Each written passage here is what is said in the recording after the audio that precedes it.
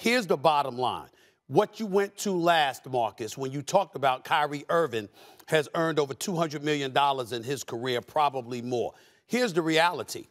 That's really why you're taking this position. You see, this is the kind of stuff that annoys me. And I remember I've said this on numerous occasions when people were talking about, you know, you got players that come into the league and they talk about keeping it real, being authentic and all of this other stuff. And I remember when one player, I brought up how he rolled up in the draft. Then you rolled up in the draft and you had on suits and your hair was cut just nice and you were looking sharp as hell and the whole stuff. Why? Because you were trying to get your money. Then once you got your money, now you want to tell everybody about being real and potentially compromising their bottom line because you no longer have to be concerned about yours. See, that's where the selfishness comes in.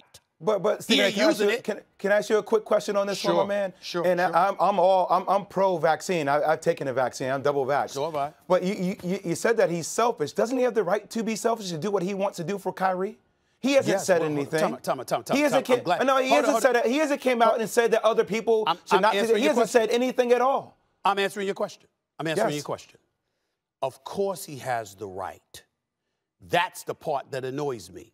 He does have the right, but he also has the right to be called out for it. Just like somebody has the right to be real. Well, guess what? There's various levels of real. You can be real stupid. You can be real dumb. You can be real selfish. You can be real hypocritical. There's a whole bunch of levels of realness out there in the real world. Nobody is questioning Kyrie's right to take the position that he's taking. And then he brings up research and all of this other stuff. Well, damn it, it's more than 19 months that this pandemic has been going on. How much research do you need? There's certain things that are just ridiculous, and that needs to be said.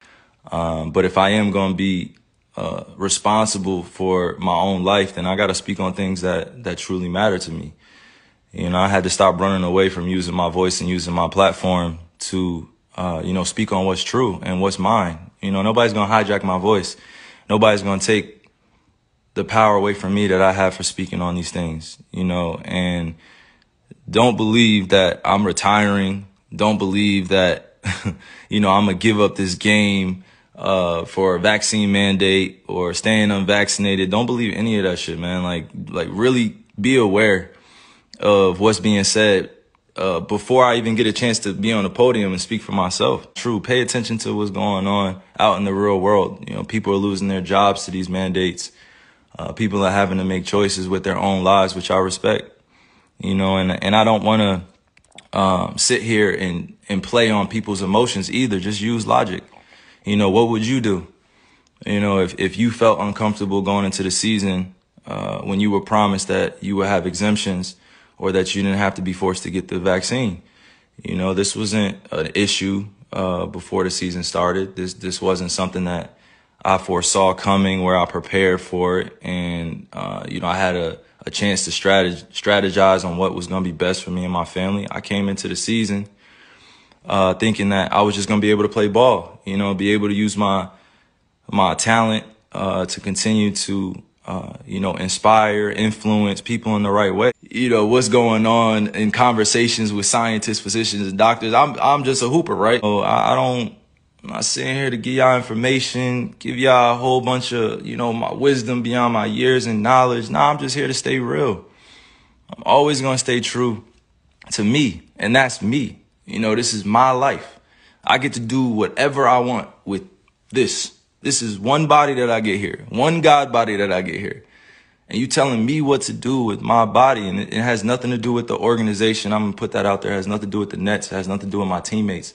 This has everything to do with what's going on in our world. And I'm being grouped in to something that's bigger than just a game of basketball. To people out here, basketball is like a religion. Entertainment is like a religion to people. They get so caught up emotionally. It's just like, yo, effing get vaccinated or just leave. We angry at what you're doing, man. And it's just like, nah, that's like, what are you talking about? I'm a human being. And what's happened, Ace, is that we used to talk about 50 years ago and 30 years ago and 20 years ago, where people will turn their back on you, not agreeing, but people will isolate you if you simply speak and ask a question. Y'all don't see what the is happening? I'm seeing black women on Twitter, black women I follow, acting like this is funny.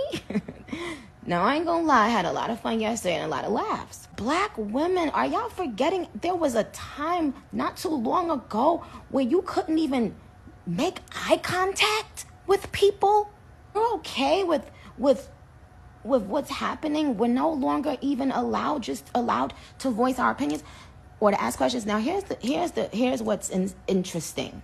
What's interesting is so many of your favorite artists feel this way. They're afraid to speak up, and I can't blame them. Look at what they just used Twitter again. First of all, I didn't give any facts about any vaccine. I didn't give any facts about anything. I simply said, okay, well, you know, I didn't want to travel with my tiny baby, yada, yada, yada. And then I said, my cousin, this is the reason he didn't want to take the vaccine. Do y'all realize how many men are embarrassed to even speak on things? What's been going on, y'all? It's your boy Alex. Make sure you like, make sure you subscribe. We gotta talk about the jab. We gotta talk about the poke, the vacation, whatever y'all want to call it. We gotta talk about it because listen, y'all just seen what happened with Nicki Minaj, and y'all just seen what happened with Kyrie, Irving, and Screaming A. Smith and the rest of the media coming at them. First of all, I can't stand Screaming A. Smith. How you gonna call somebody dumb and call somebody selfish because they decided they don't want to put something in their body that they don't know the long-standing effects of? They don't know how it affects fertility. They don't know the side effects. They don't know nothing. This is one of the things that ever come out, ever be made. And you're going to sit there and you're going to tell that boy that he's stupid and he's selfish because he wouldn't take it. First of all, Kyrie Irving has donated to George Floyd's family. He's donated to HBCUs. He donated scholarships, funds to help kids get to college. So how the hell is he selfish? And I'm not going to say Stephen A. Smith didn't do anything. Most rich people do something. It's a tax break. So I'm sure he's done something, but you have no right to call nobody selfish when you throwing that black man over the bus because of the decision he made with his own body on behalf of the NBA and ESPN to keep a job. And you damn sure don't got the right to call nobody selfish when you the reason Max Kellerman ain't on the show no more because he was better than you and you kicked him off and made up a bunch of excuses as to why I thought it was getting stale. You're getting stale. That's why your ratings is down. But we're not going to stick on Screaming A. Smith. You know, we're going to talk about this whole thing because like Nicki Minaj said, at this point, I'm convinced this whole poke and jab is literally natural selection. Because like Nicki Minaj says, y'all don't see what's happening. This is the last bastion of free will and free speech, okay? It's supposed to be the land of the free and the home of the brave. And y'all have people telling y'all can't say this, y'all can't do that, you can't work here if you don't have this. Now listen, at the end of the day, freedom and choice comes with consequence. This is why I tell you guys all the time, until you own your own, you can't be free. See, I was able to walk away from a side job because I got my own business. The side job, like, oh, you gotta go get a test. I'm like, I feel fine. I hit my doctor up. I'm like, doctor, I gotta go get this test. Doctor said, you got any symptoms? I said, no. They said, well, we don't got time for you, so send you back. So I went back. This dude said, hang on, called HR, typed up some BS policy that said I had to take the test because everybody else at the location came up with the COVID-19. So you know what I did? I quit. Why did I quit? Because I have a movie on Amazon. Why did I quit? Because I run my own photography and videography for this. Why do I quit? Because I am a business. I'm not a businessman. I am a businessman. Okay? And I want to throw that out there too because everybody's saying, oh, Kyrie only feels like he can say all this stuff because Kyrie has all this money. Well, listen, it's not about money. It's about multiple streams of income. One of the reasons I tell you guys to have multiple streams of income besides owning your own business all the time is so that if a job gets crazy, all your eggs ain't in one basket. You can just up and you can just leave. But look at how they're coming at this man. The entire media, they calling them stupid. They calling them retarded. They're attacking them personally. They ostracizing them. They did the same thing to Nicki Minaj. They kicked Nicki Minaj off of Twitter for like 2 weeks just because he said that she knows of a guy, I think it was her cousin, who his balls swelled up after he got the vax. She didn't say not to take the poke. She literally never said not to take the poke. She actually said you probably should take the poke. She just said do your research to make sure it's not going to mess you up. And they sent the Minister of Health. They sent Piers Morgan. They sent half of Shea Butter Twitter and the bots on Twitter. They sent the whole world to attack Nicki Minaj. And when she went back down, because she retweeted something Tucker Carlson said, and then of course they called him racist. Well, he's racist. Why you support him? He's a white supremacist. But Biden, who y'all swear ain't a white supremacist, just defunded HBCUs. But I digress. They said that he was a white supremacist, so she shouldn't even be talking to him, and then turned her whole entire Twitter off. Now, I told y'all when they turned Trump's Twitter off that this was a dangerous road that we were going down. But y'all ain't want to listen. Y'all ain't want to hear that. Then they cut her Twitter off. Now they ostracizing Kyrie Irving. This is crazy to me. This is crazy. First of all, isn't it supposed to be a HIPAA violation or some type of violation to even tell people whether or not you getting the poke or the jab? Like, since when has your medical records been for public consumption? I mean, people just run around randomly asking, you get the poke? You got the poke? You got the poke? You shouldn't even be asking that. Y'all know what I say to people when they ask me if I got the poke? I say, do you got AIDS? You got herpes? And they look at me like, what? But they don't ask me if I got the poke. Again, like I've said before, and I'm going to say it one more time. The flu has been around for longer than COVID. It has killed more people for COVID. They ain't never make that vaccine mandatory.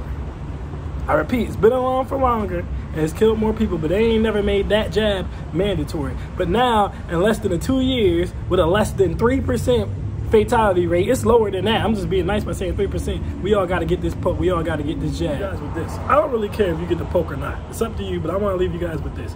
If you have to be guilted, bullied, ostracized, shamed, incentivized, lied to, tricked, coerced, or any of the sort, okay, to follow a program or to take or do something, you can pretty much be assured that whatever it is that they want you to take or do is not in your best interest, okay? That's from Ian Walters. Look it up. All right, I'm going to leave you guys with that. So do what you think is best for you. But this bullying, this silencing everybody, this cancel culture right now is crazy. And if you're not fighting against this, you're going to regret it in the next decade. I'm Alex, and I'm out. Peace.